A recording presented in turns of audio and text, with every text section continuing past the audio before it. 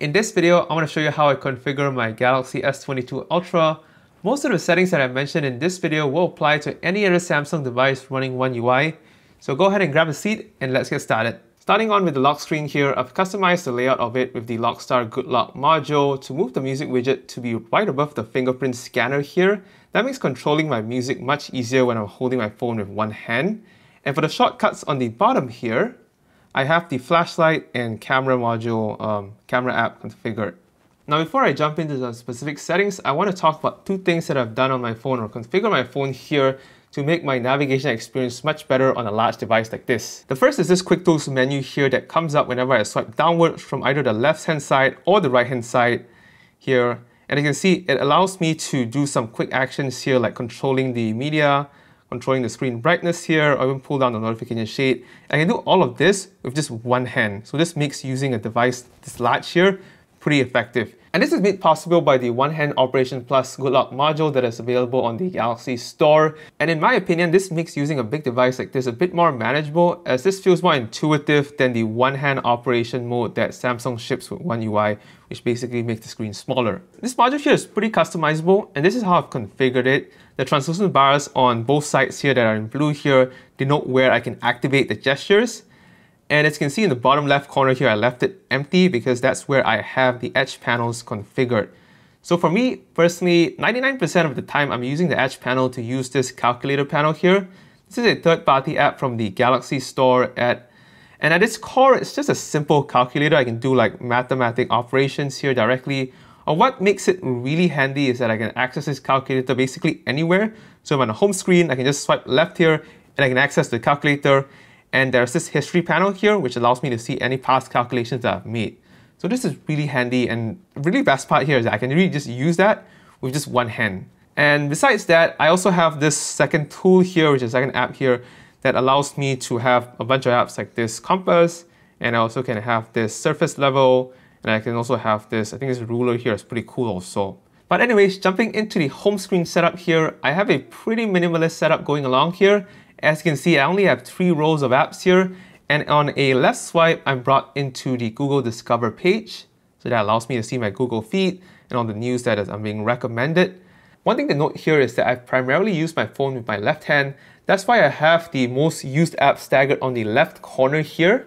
One particular app that I want to point out here is the one with the star icon and the smiley face here. This is Samsung's secure folder, and it's like a sandbox environment completely separate from the rest of the phone. I'm gonna go ahead and log in right here. So I use it primarily for my financial applications to add another level of security, as I can only access this folder with a password that is separate from the biometric unlock that I have on the lock screen. So if someone is able to get into my phone, if they got my password or my PIN code, they're not able to get into this folder because this is a completely different password. Another app that I rely on a lot is Sesame Shortcuts. This is, in my opinion, the closest thing to Spotlight Search for iOS on Android. This app is really powerful as it not only allows me to launch applications directly by just searching onto it, but it also gives me direct access to the shortcuts exposed from all my applications. So for example, if I type on search here, it'll list all the applications that exposes a search kind of shortcut available. But most of the time, I'm using it as a glorified Google search box as it provides me suggestions as I'm typing. And this is the same one that I would see as I'm typing on Google. But yeah, that's how my home screen is kind of configured. I don't have any kind of widgets, and I even hide the clock on the top corner here because I want to reduce the clutter. And also because I'm wearing a smartwatch like 24 hours a day, and I view all the glanceable information like the time or even the date or even the weather here directly from my smartwatch. Moving on to the app screen here, I've managed to consolidate it to a single page by using a combination of folders and hiding apps that I don't really use. And the folder categories that you see here is something that I've been refining over the years, and these categories have worked really well for me to keep my apps organized. For example, this smart home folder here has all the apps that I use to connect to my smart home devices, and this media folder here has all the apps that I use to consume visual and auditory media. And for the apps that are not in folders are the ones that I commonly use, like the Play Store or the Google Maps app. Or in some cases, apps that I want to force myself to use, like Paprika Tree or the Expert Raw app. Alright, before I dive into the phone settings, let me go ahead and go into the home screen settings here to show you what I have specifically toggled. My home screen grid is set to 5:6 and my app screen grid is set to 4:7. So this is a specific grid that requires using the Good Lock Home Up module, as the default grid does not have this 4:7 option. And for the folder grid here, I've set it to 4:4. So this allows me to see a more condensed list of apps when I open a folder. And as mentioned, I have enabled or I've used the Google Discover versus Samsung Free as the media page on the left-hand side of the home screen.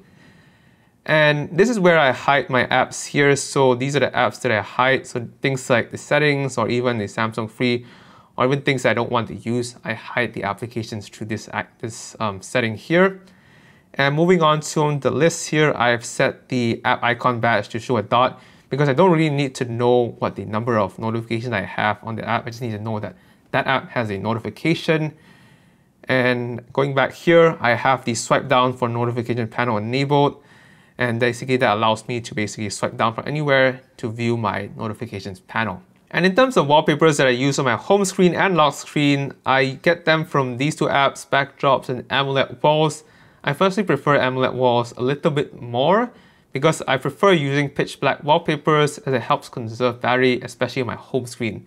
This is because the black pixels on AMOLED screens don't light up, and that helps to conserve the battery if those pixels are not lighting up. Alright, moving on to the settings app here, I'm going to walk you through all the important settings that I have configured for my phone to make it work the way that I want to. Alright, starting on with the sounds and vibrations section here, I'm going to navigate down to the system sound / vibrate control. I have the touch interactions and screen lock / unlock disabled. So what this means is that this prevents or disables the annoying touch sounds that happen whenever I click the UI like this. So these two disables that. I don't like that sound. Alright, next time I'm going to jump into the notifications section here. I turn on the notification pop-up style to be detailed so I can view more information at a glance. And I also have Do Not Disturb turned on with this schedule, basically weekdays at night I'm trying to sleep. I don't want to be disturbed by any notifications. And in the advanced settings here, I have the show battery percentage off. That's because I don't need to micromanage my battery life. And I also have floating notifications turned off because I don't really like that and I'm not a big fan of it. And going back to the main menu here, I'm going to go into the display settings. I have dark mode turned on to sunset to sunrise and turning on as scheduled. So during the night, it goes in the dark mode and during the day, it's like a light mode here. As for other settings, I have adaptive brightness turned on. This is basically just a fancy way to say that I have enabled auto screen brightness. And for motion smoothness here, I have turned on adaptive. So that enables me to take advantage of this LTPO display on this S22 Ultra that dynamically adjusts the screen refresh rate from 1 Hz to 120 Hz to have that buttery smooth scrolling. And I have this eye comfort shield turned on, and I set it to custom to enable this super yellow color temperature from sunset to sunrise. This basically adds this yellow tint on the screen at night, so it limits my exposure to blue light at night so I can sleep well better. And for the screen mode here, I have it set to natural. It's set to vivid by default, and basically natural prevents the super oversaturated colors that Samsung has by default. And for the font style and size, I have it set to this Samsung Sans font, which I downloaded from the Galaxy store. I feel that this font is a bit more refined than the default fonts that are available. And going back to the actual screen zoom, I have it to zoom out to the max so I can see more content. And for the screen resolution, I have it set to WQHD+, because why not? This phone supports this resolution and I might as well take advantage of it. And for my screen timeout, I usually have it set to 1 minute, but for the purposes of this video, I have it set to 5 minutes so that my screen doesn't time out when I'm shooting this video. And as mentioned earlier, I have edge panels turned on. I have the calculator and tools panel or tools app configured. And the last setting that I have configured is for the navigation bar. I have the swipe gestures turned on, and specifically I have the gesture hint turned off. So by default, it turns on the gesture hint and it has this bar in the bottom. But for me in particular, I'm very used to this gesture navigation, so I don't have that. And I know basically to drag in the bottom to basically engage the gestures. So yeah, those are the settings that I have for my display. I'm going to skip over the wallpaper, themes, and home screen sections and jump right into the lock screen section. The first thing is that I have the always on display turned on as this schedule here. So it's basically throughout the day so that I can view any kind of notifications or stuff when my phone is on my desk. And going back on the notifications section here specifically, I have the notifications on the lock screen set to details versus icons only. So that shows me more information. And specifically for the notifications to show, I have it set to only show alert notifications only. So that only shows me a very curated list. So if I have a notification that is a silent notification, I don't see it on my lock screen. So going back into the main settings here, I'm going to skip through these two sections or these two blocks here, as there really isn't anything to customize here, and jump right into the advanced features.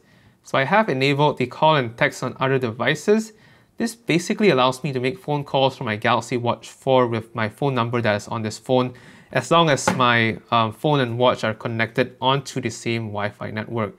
So if I open the phone app on my watch here, I can use the same phone number that I have here, even though that this does not support cellular support.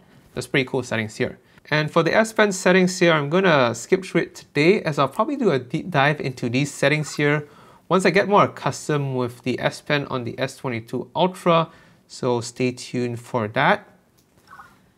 So going back here in the motion and gestures section, I have everything turned on. All these settings are pretty handy to have, especially this alert when phone gets picked up setting. This basically buzzes or vibrates the phone whenever I pick it up when the phone has a missed call or a message that is pending. Going back here, I have Bixby Routines turned on. So in case you don't know what Bixby Routines is, it's basically similar to Tasker, the automation app, but built right into One UI here. So I have set up some basic automation or workflows in a sense there, like this one that says battery at night. Basically, if I'm sleeping, it turns on the power saving mode. And also there's this one here where if I turn on apps like Chrome or like Gallery or like YouTube or any kind of media apps, I turn on auto rotation so that I can view things in landscape mode. But going back to the settings here, the last thing I have configured is in the developer options. If you don't see the developer options in your settings, you'll need to go into the About Phone, Software Information, and click on the build number 7 times, and then it'll pop up the developer options. But in the developer options settings here under the drawing section, let me find the drawing section here. The drawing section, I have the window, transition, and animator scale turned down to 0.5x. This basically makes the animations and UI feel a bit more snappy. But yeah, that's all the important settings I have configured on my S22 Ultra. I hope this video gives you a bit more context on how I set up my Android phone. If you have any questions about any of the settings that I use, or even questions about the S22 Ultra, leave them down in the comment section below and I'll get back to you on that. If you want to see a detailed list of all the apps that I have on my phone, I'll leave a link to a video that I made a while back where I talk about all the apps that I have installed on my Android phone, and that list of apps mentioned in that video is still identical to the list of apps that I use today. But yeah, thanks for watching. Don't forget to smash that like button, and I'll be sure to get you more videos about tech and lifestyle, and I hope to see you very soon in the next video.